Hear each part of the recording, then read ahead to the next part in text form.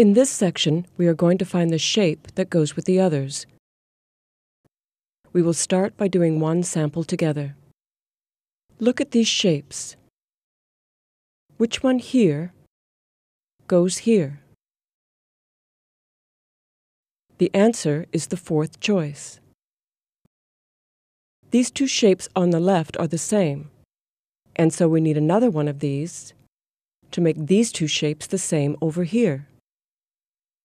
Looking across, we have a square and a triangle at the top, so we need a square and a triangle on the bottom. Turn to page 23 in your student book.